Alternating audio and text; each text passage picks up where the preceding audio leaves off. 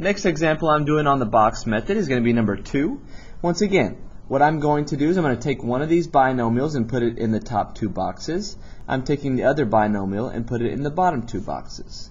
So let's take 5a, the first term, place it there. I'm going to take the -4, the operation and the term, and place it here.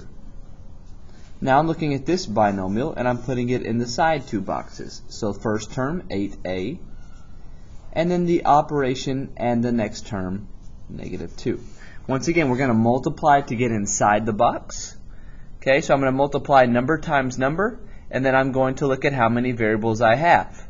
Okay, so if I'm looking at the number times the number, I've got 5, and I'm multiplying by 8, I get 40 coefficients.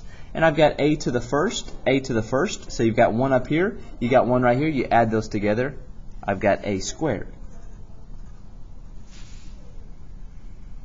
I'm going across, so 8a times -4, I can multiply those and I get -32a.